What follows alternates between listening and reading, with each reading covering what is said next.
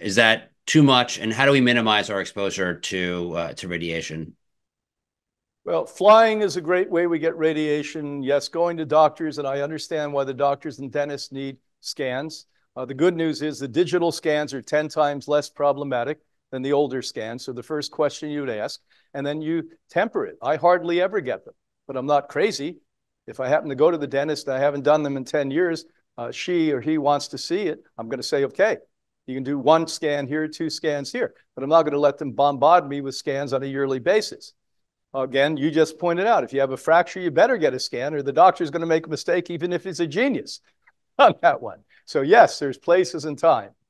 But the big one you're getting it from is sitting in front of a computer all day long, having a cell phone stuck in your pocket, or worse than that, affixed to your brassiere.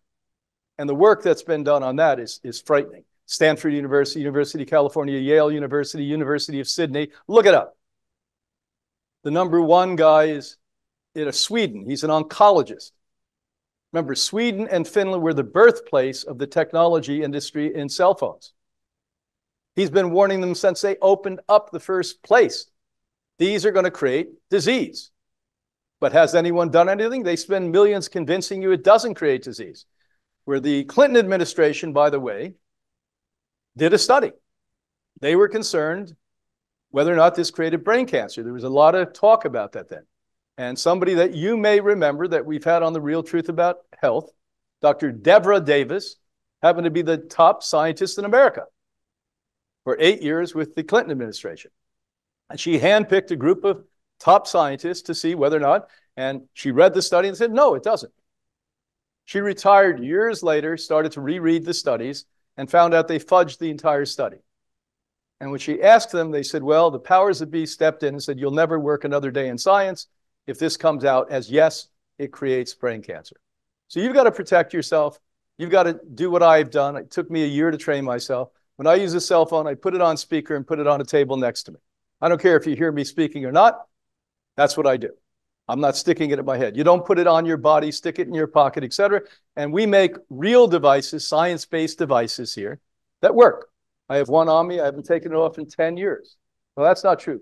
Last week, I got a massage for the first time. I took it off in years, and I put it right back on. This is called the high pulse. This works. It's German and Russian technology, works with even high levels of 60 gigahertz with 5G. Second thing, you have to put one on your phone. We have something called 360. It actually works as a lightning rod. You're not going to get rid of what's around you. You're going to have something stronger than you. You're an electromagnetic field. So electromagnetic radiation wants to hit you, come into you, and it will destroy and disturb your cell structure and your neurological system. If I have something that's more attractive, the lightning rod, the lightning is going to hit that rather than hit your body. If you're using a cell phone and not using that, you're a little nuts. That's all I can say. That's called 360. So there are ways to protect yourself. To go hide under a rock, I don't think is a viable thing, or go become a monk or a monstress up in the Himalayas. Most of us aren't going to do it. Great. Thank you for that. And we've got 1 minute left. So I'll ask you a very short and simple question. How far away should we keep all of these devices from us so that we can use them safely? You should never have a phone in your bedroom at night. You should have a switch if you're building a house that shuts off all of the electronic stuff. And if not, go out to even the dollar store, buy a strip with an on and off switch. And after you brush your teeth, part of it you shut off all of the computer stuff at night. And by the way, in my bed, I have electromagnetic fields. I'm building a house as we speak. I'm putting copper in all of the walls, not because I'm crazy, because I'm knowledgeable. There's a difference between crazy and knowledgeable, informed and not informed. I happen to be informed on this stuff. So there are ways to protect yourself. You know, we used to make fun about people that wore aluminum around their head. It has some effects. You may look like a lunatic, but it does have some effect. Not as good as copper.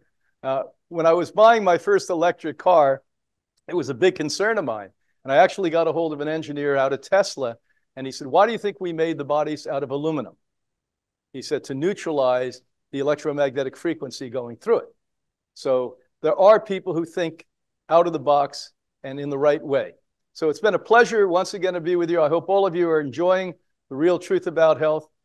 Stephen and all of his team, you included, Michael, I give you a lot of kudos, and keep up your great work. We've got to spread truth in the world because there's a lot of deception, lies, as I spoke today in my presentation. Great. Thank you so much. If we can unmute the audience so they can show their appreciation. Thank you. Thank you. Thank you, Mr. Clement. Thank you so Thank much. you so Thank much. you. Thank you. Amazing. Thank you. Thank you.